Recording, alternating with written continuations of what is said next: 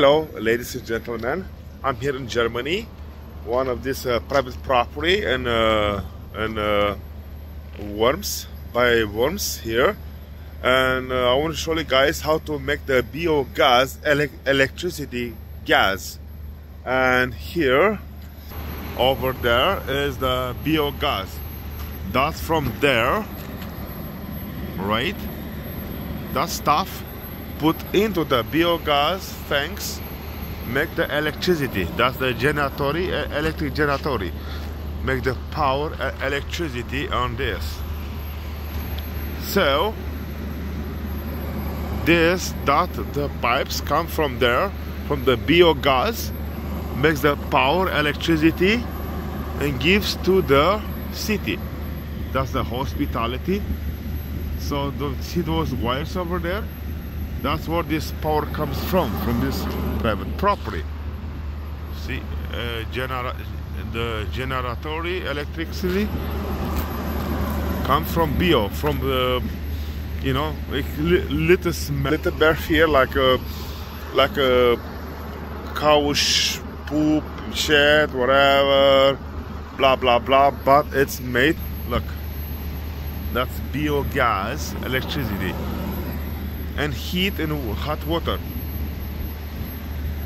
You don't need from Putin Russia regime gas. You can make your biogas if you're smart enough to make like this. From there, it's making the biogas. That stuff is going in those tanks over there in the balloon and makes the gas, and the gas comes here and makes the electricity. It's very easy. You can make natural gas from the farm stuff and garbage. You can make gas. You don't need to put in the ground well.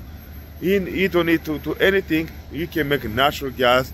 And one thing I'll show you guys before I show this video, above over there is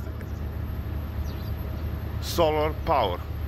This guy has a solar power and biogas, makes electricity.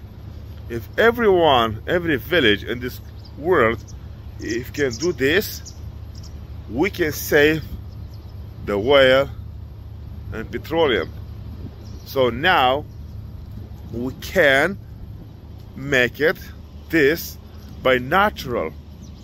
No more gasolina, no more petroleum, no more oil.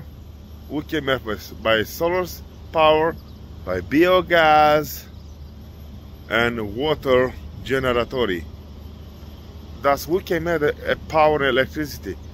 So we can stop this pollution in the world to make natural biogas, natural power system, electricity, and that's how you can make power. Stop to make the whale, because the world is gonna go nuts. We have to stop to make the pollution, to dig under the ground for nothing. We can make this. That's the energy.